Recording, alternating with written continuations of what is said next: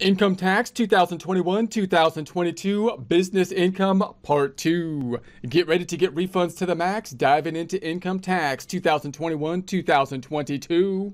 Most of this information can be found in Publication 334, Tax Guide for Small Business 2021, Income Tax Formula, looking at Line 1, Income, although we would have another schedule, basically an income statement, income and expenses, expenses basically being deductions, the net then flowing in to Line 1, Income on the formula, and Page 1 of the 1040 tax return. We see here where we would have the Schedule C, bottom line, flowing through to the Schedule 1, flowing through to the first page of Form 1040, line number 8. Then we have the Schedule C, the profit and loss, basically the income statement. We're focused on the top line, the income line at this point, continuing on with that line. So now we have bartering for property or services. So note, when we think about income, most people think about doing goods, providing goods or services and receiving some form of cash payment, some form of money, some form of currency. And you might then think, well, in order not to include income, because for taxes, income is bad, then maybe I'll just make a trade. I will make a barter with someone else, some other business, and then I'll be getting something, they'll be getting something. And because there's no cash involved, especially if I'm on a cash basis, we might think, then I don't have to record the income. But the IRS, of course, says, well, we don't like that. That's not the way things should work here. Even if you have a barter situation, you should be recording the income on the income line, would be the general rule. So bartering is an exchange of property or services. You must include in your gross receipts at the time received the fair market value of property or services you received in exchange for something else. So we have to include basically the revenue. And you can imagine it, of course, kind of similar to if you had cash in the transaction. So obviously, if you traded services with someone else who gave you their services, then you can imagine a transaction where you gave them your services, they gave you money, then they gave you services and you gave the money back to them. And we're just kind of taking the cash out of the middle kind of exchange on that transaction and just having a barter transaction. Of course, the issue there then is what's going to be the value that you have to record if you have to record the income for the barter. And clearly that would be, whatever the price of the thing that you're receiving typically is, might be an indication, or the thing that you are giving in order to receive it would be the ways that you might value the barter transaction or trade. If you exchange services with another person and you both have agreed ahead of time on the value of the services, that value will be accepted as the fair market value unless value can be shown to be otherwise. So you would think you would agree on basically the value of the goods and services for the exchange. And if it was an arm's length transaction, meaning you're not related parties, it's still going to be a market exchange. So you would expect that price to be fair considering two people agreed to be involved in the transaction. So example 1. You are a self-employed lawyer. You perform legal services for a client, a small corporation. In payment for your services, you receive shares of stock in the corporation. You must include the fair market value of the shares in income. So if they give you stock, they didn't give you money, they gave you stock, you still have to include it basically in income. It reminds me of, I don't know if I saw that movie Daredevil. I think it was the TV show, which is the blind superhero that is a lawyer too. And he kept on doing work for clients that paid him with like fish or something like that. See, you'd still have to record, I guess, the fish, that you received as income, although it might not be that high in any case. Moving on, example number 2. Stop talking about Daredevil. This isn't a comic book. Okay. Example number 2, you are an artist and create a work of art to compensate your landlord for the rent-free use of your apartment. You must include the fair rental value of the apartment in your gross receipts. Your landlord must include the fair value of the work of art in his or her rental income.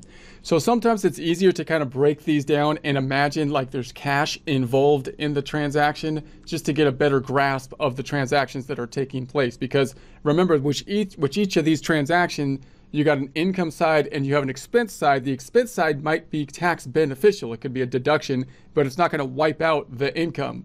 So for example, if we're the artist in this transaction, you are an artist and created a work of art to compensate the landlord for the rent-free use. So you can imagine if you implemented cash into that transaction, then you'd say, okay, I'm an artist, I sold my art to the landlord. If I was to receive cash, then obviously that money would be income to me for my business income.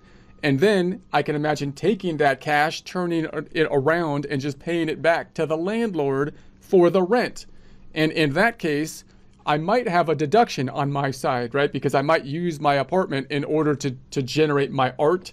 So I might have like a home use deduction, for example, but it wouldn't be wiping out the income. So it's not like I don't report anything. I might have income and then at least partially a deduction if I use like a home office use. If it was just personal use, then I wouldn't have a deduction because it was personal instead of business related if I don't make my art in the place. So on the other side, if you're thinking about the landlord in this situation, you are an artist and create work of art.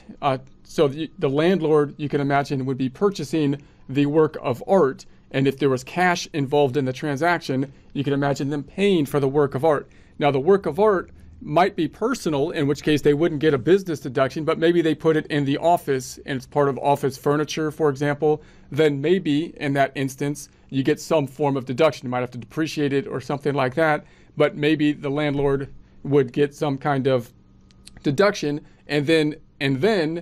so they can imagine them paying you the money, getting the deduction, and then you're paying it back to the landlord for the rent, which of course would be income to the landlord. So once again, the landlord could have income and some kind of deduction in this bartering transaction. If we just remove the cash, that was just for us to imagine the transactions, we might have then on both sides income and then possibly some deductible kind of expense side of things, but it doesn't wipe out the whole transaction. The transaction doesn't disappear because it's a barter.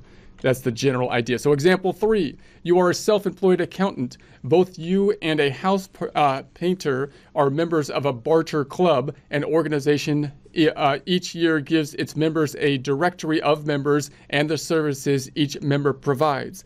So now you've got, this is kind of like what websites do at this point in time, where you have the middle platform that's kind of connecting two people that want to have a barter exchange. So members get in touch with other members directly and barter for the value of the services to be performed.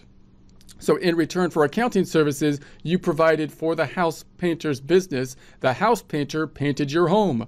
You must include a gross receipt, the fair market value of the services you received from the house painter. So same situation, similar kind of situation here, where you still got to include the value of what you received. The house painter must include the fair market value of your accounting services in his or her gross receipts. So once again, you might think about this with cash involved as kind of like the intermediary, like two transactions taking place and two sides on each transaction to really break these down and understand them a little better.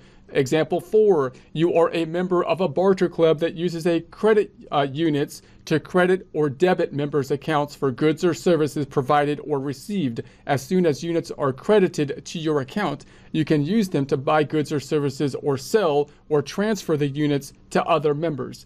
So this is another way that the platform is being set up to set up kind of a barter situation, tying together two people that are looking for, needs that could match them up, and using a different kind of system to do that. You must include the value of the credit units you receive in your gross receipts for the tax year in which the units are credited to your account.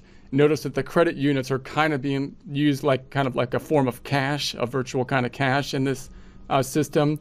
So the dollar value of units received for services by an employee of the club who can use the units in the same manner as other members must be included in the employee's gross income for the tax year in which received. It is wages subject to Social Security and Medicare taxes, FICA, FUTA taxes, and income tax withholding. See publication 15, Circular E, Employer's Tax Guide. So, you got the Social Security and Medicare that could come into play there too. Example number 5, you operate a plumbing business and use the cash method of accounting. You join a barter club and agree to provide plumbing services to any member for a specified number of hours. Each member has access to a directory that lists the members of the club and the services available. Members contact each other directly and request services to be performed. So again, you can imagine all of these barter kind of things coming up in part to try to be a barter, maybe to make a more, a better tax kind of scenario would be at least part of, you would think the incentive to set some of these kind of things up if you have a system where you have cash already in the field. This is where taxes often distort many things. Markets get distorted by taxes. So you are not required to provide services unless requested by another member, but you can use as many of the offered services as you wish without paying a fee. You must include the fair market value of any services you receive from the club members in your gross receipts when you receive them, even if you have not provided any services to club members. So information returns, if you are involved in a bartering transaction, you may have to file either of the following forms. You got the form 1099B, proceeds from broker and barter exchange transactions. Form 1099 miscellaneous information. For information about these forms, you can see the general instructions for certain information returns. So they're going to try to implement these reporting forms. So remember, the reporting forms are usually issued to the person that might be getting a deduction, because the payer is the one that they have leverage over. And so then they might require these information returns to be issued by the payer.